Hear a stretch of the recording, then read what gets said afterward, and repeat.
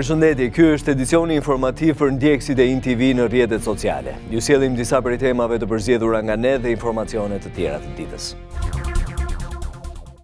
Tentativa për të favorizuar kompaninë Alp Telekom ka ngritur në këmbë institucione drejtuese. Është Ministria e Infrastrukturës dhe Energjetikës ajo që i bën thirrja të mos e miratojë një vendim të tillë pa u konsultuar dhe pa marrë parasysh respektimin e konkurrencës në treg. Ky institucion bën të qartë se do ta monitorojë procesin e konsultimit. Ministria e Infrastrukturës dhe Energjetikës i bën thirrje që mos miratojë në mënyrë të fshehtë dhe të pakonsultuar vendimin që favorizon Alp Telekom, duke penalizuar dy kompanitë të tjera celulare në vend. Në reagimin e saj, ministria thekson se nuk mund të merret asnjë vendim i tillë pa u konsultuar më parë dhe mbi të gjitha pa marrë parasysh faktin se duhet të respektohet konkurrenca e ndershme në treg. Do të ndjekim me kujdes situatën që çdo rregullim i këtij tregu të jetë në përputhje me politikat e zhvillimit, në mbështetje të interesit publik dhe nxitjes së investimeve përmes zhvillimit të konkurrencës së ndershme. Po Ministria e Infrastrukturës do ta lërë me kaq, por do ta monitorojë këtë proces. Referuar interesimit mbi raportet e ditëve të fundit në media mbi rregullimin e tarifave të interkoneksionit në tregun celular, sqarojmë se AKEP është një institucion rregullator i pavarur për tregun e komunikimeve elektronike që raporton në kuvend për aktivitetin e tij. Detyrat dhe kompetencat e AKEP janë të përcaktuara në ligjin për komunikimet elektronike. Ky ligj garanton që çdo procedurë dhe vendim rregullator i AKEP-it, sikurse dhe çështja në fjalë, kalon përmes procedurës së konsultimit. Ministria e Infrastrukturës dhe Energjetikës ka sqaruar se AKEP është një institucion rregullator i pavarur për tregun e komunikimeve elektronike që raporton në kuvend për aktivitetin e tij, ndaj dhe detyrat dhe kompetencat e tij janë të përcaktuara në ligjin për komunikimet elektronike. Por çfarë po bën kryetari i AKEP Ilir Zela? Ai po përpiqet të miratojë një vendim që bie ndesh me rregullat dhe kompetencat e tij. Ky vendim kërkon të diferencojë zbatimin e masës rregulluese të mosdiskriminimit në tarifat me pakicë të thirrjeve on-net dhe off-net për Alp Telekom dhe dy operatorët e tjerë Vodafone Albania dhe T-Mobile. AKEP kërkon të heqë këtë detyrim Alp Telekom duke filluar nga data 1 prill i këtij viti. Pra në këtë mënyrë, duke synuar miratimin e këtij vendimi, kryetari i AKEP Ilir Zela po shkel disa rregulla. Së pari, rregullat e tregut dhe të konkurrencës së lirë, si dhe rregullat ligjor dhe financiar ndaj kompanive të tjera të mëdha në vend që operojnë me sukses prej vitesh duke sjellë kontribute në ekonominë shqiptare. Po kush është bordi AKEP që do të kalojë për miratim draftin që favorizon Alp Telekom? Ky bord përbëhet nga 4 antarë si dhe kryetari Ilir Zela. TV u përpoq me të gjitha mënyrat të bënte transparencë duke tentuar që të kontaktonte me të gjitha antarët e Këshillit Drejtues të AKEP, por ata refuzuan. Kreu i AKEP Ilir Zela që ka artuar draftin që favorizon në mënyrë të palishme operatorin Alp Telekom nuk mund ta miratojë vetëm atë. Drafti që do miratohet do dhe votën e antarëve të tjerë të Këshillit Drejtues. Këta janë Alban Karapici, Anila Denaj, Ketrina Topçiu, Klarina Allushi, të cilët ditën e njëjtë ose do të bëhen bashkëfajtor me kreun Zela, ose do të tregojnë dinjitet profesional duke respektuar kështu edhe postet për të cilat janë zgjedhur. Alban Karapici, Anila Denaj, Ketrina Topçiu, Klarina Allushi. Po i rilexojmë emrat se nëse s'reflektojnë nesër, përgjegjësia do të jetë jo më morale dhe penale, por dhe personale. Kujtojmë këtu se jo pakherë vendime të palishme janë fshehur nga eprorët pas bordeve dhe kryetarët i kanë shpëtuar përgjegjësive ligjore. Sot, 2 ditë para vendimit, siç të paktën kështu ka pohuar një prej tyre, ata kanë vendosur të heshtin. TV u përpoq me të gjitha mënyrat të bënte transparencë që ata të shpreshin se nesër mund të jenë vonë, por antarët e Këshillit Drejtues të AKEP refuzuan. Me kameran tonë ju drejtuam institucionit dhe qëndruam për disa orë me radhë. Dhe i vetmi që na priti ishte roja që fal këmbënguljes tonë mundi të kontaktonte me sekretaren. Dhe përgjigjja ishte se antarët do të flasin tjetër ditë se ishin të zënë.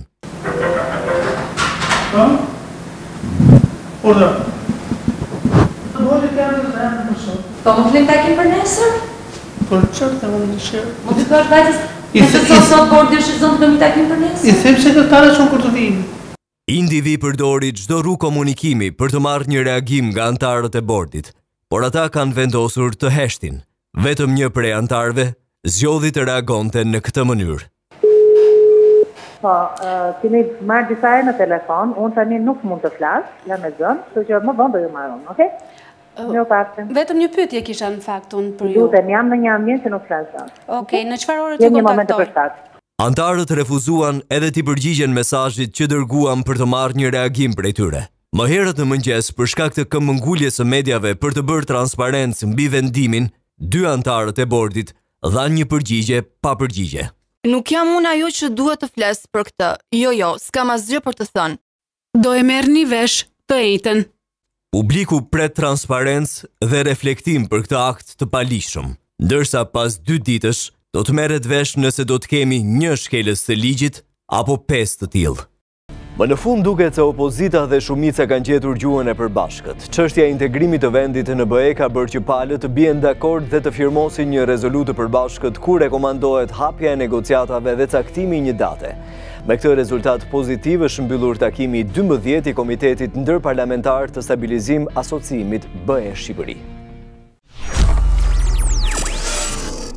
Ka përfunduar me një rezultat shumë pozitiv për vendin takimi 12 i Komitetit Ndërparlamentar të Stabilizim Asociimit BE Shqipëri.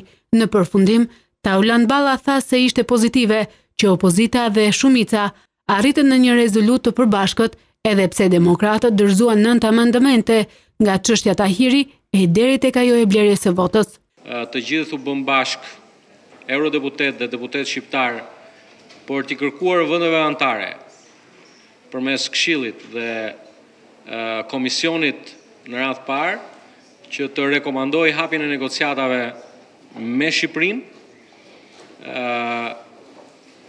për caktimin e një date për fillimin e negociatave.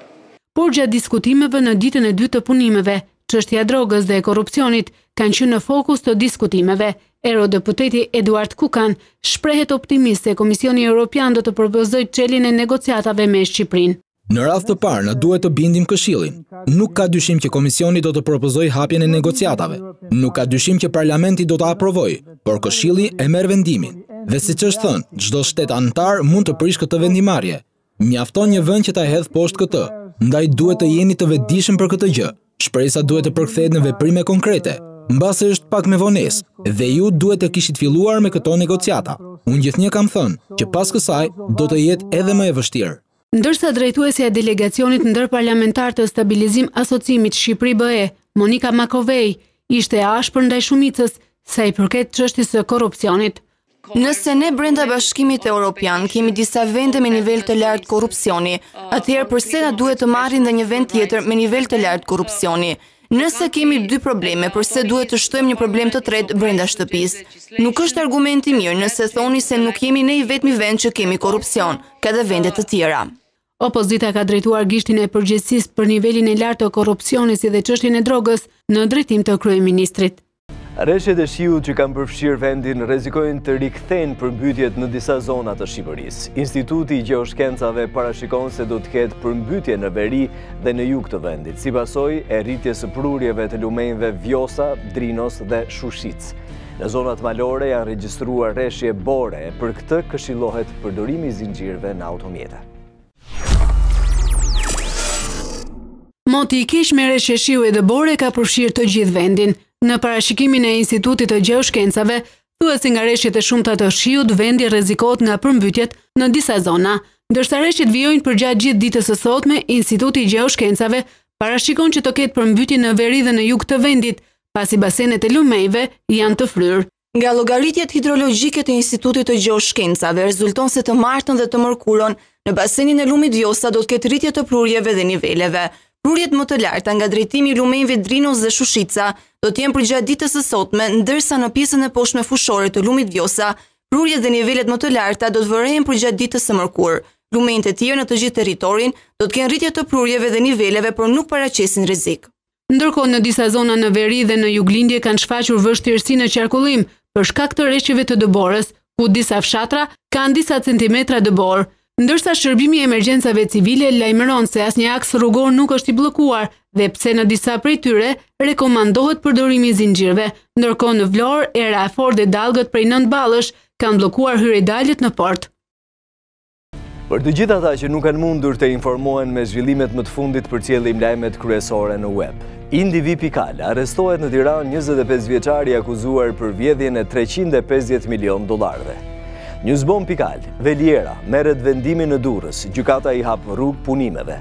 Syri.net, vritet një shqiptar nga Istogu në Siri. Lapsi Pikal, arsenal armësh, kokainë dhe heroinë banes, arrestohen 3 të rinj shqiptar në Itali. Opinion Pikal, rrezikon mbytjen peshkaregja në Llaman. 360 gradë vodhën 530 milion dollar, roli në grup dhe pseudonimet e hakerit nga Fieri që e kërkonte SBA. Jeta është qef, i dogjën makinën, biznesmeni josh autorin, të jap 10 fishin më thuaj kusht të porositi. Fëmijët që ngacmohen nga familjarët e tyre shfaqin probleme psikike kur rriten.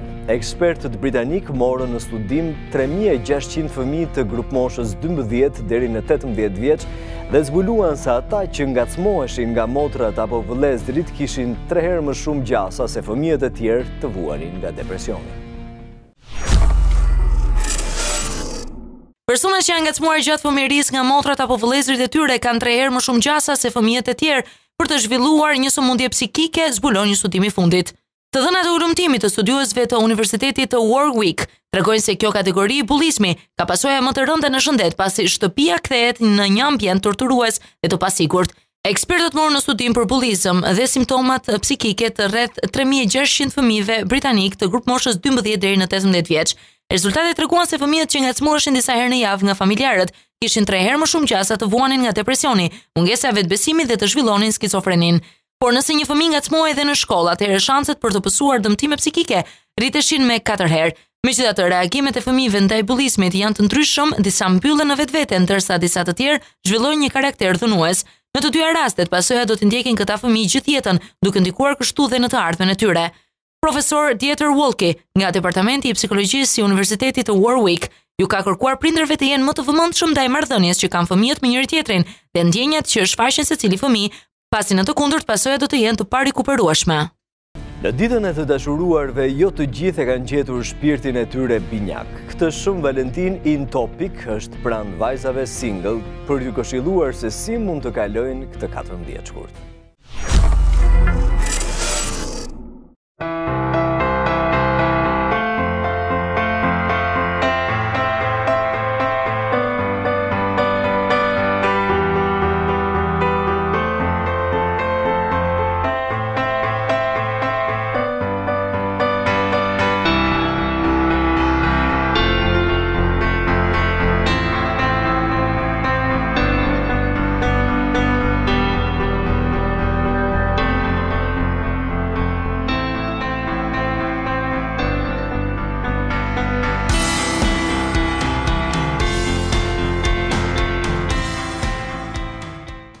Nga Venecia në Rio de Janeiro, atmosfera e karnavaleve ka pushtuar një nga vendet më tradicionale të festimit të saj.